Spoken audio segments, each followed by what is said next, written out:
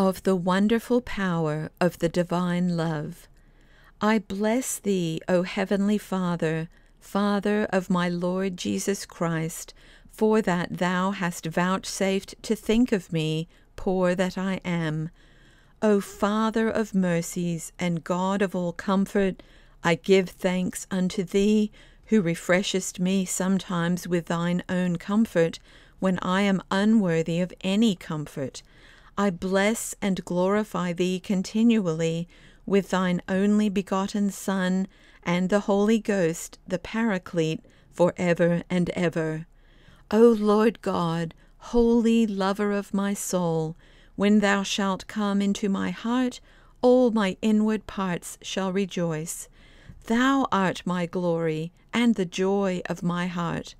Thou art my hope and my refuge in the day of my trouble. 2. But because I am still weak in love and imperfect in virtue, I need to be strengthened and comforted by thee. Therefore visit thou me often, and instruct me with thy holy ways of discipline.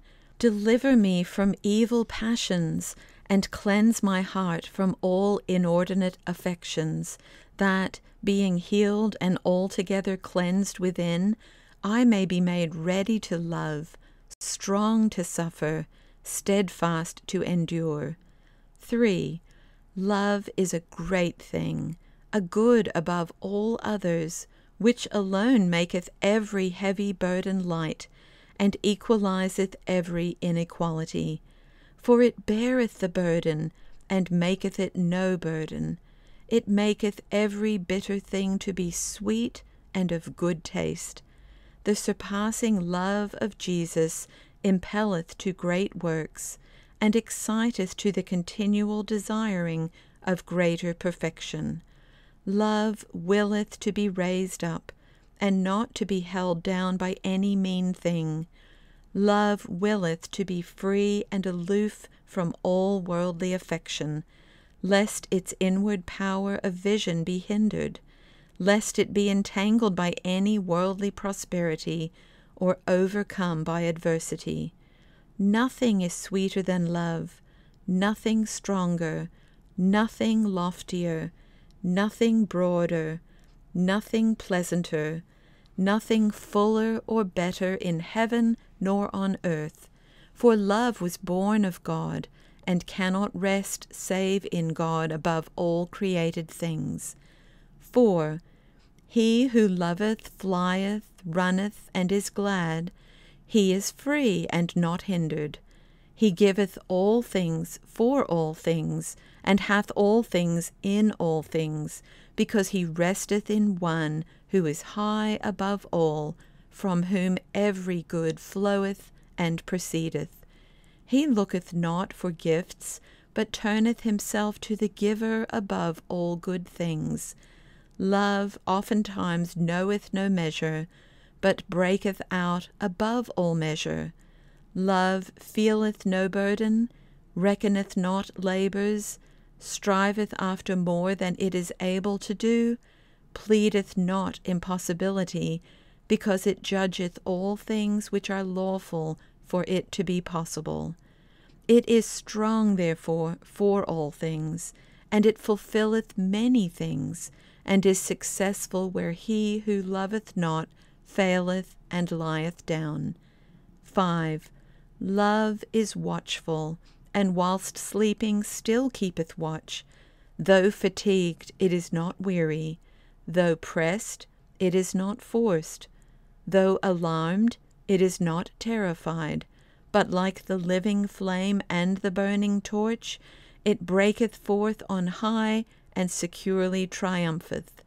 If a man loveth, he knoweth what this voice crieth, for the ardent affection of the soul is a great clamour in the ears of God, and it saith, My God, my beloved, thou art all mine, and I am all thine.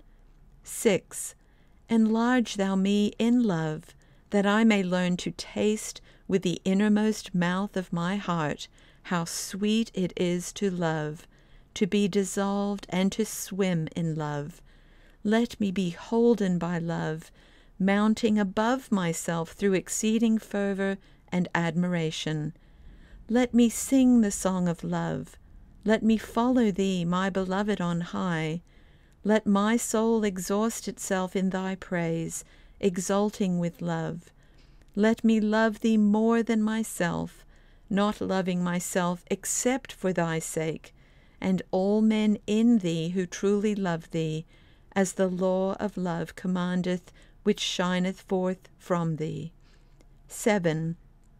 Love is swift, sincere, pious, pleasant, gentle, strong, patient, faithful, prudent, long-suffering, manly, and never seeking her own.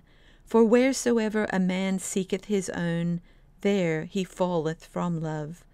Love is circumspect, humble, and upright, not weak, not fickle, nor intent on vain things, sober, chaste, steadfast, quiet, and guarded in all the senses. Love is subject and obedient to all that are in authority, vile and lowly in its own sight, devout and grateful towards God, faithful and always trusting in him, even when God hideth his face, for without sorrow we cannot live in love. 8. He who is not ready to suffer all things, and to conform to the will of the beloved, is not worthy to be called a lover of God. It behoveth him who loveth to embrace willingly all hard and bitter things for the beloved's sake, and not to be drawn away from him because of any contrary accidents.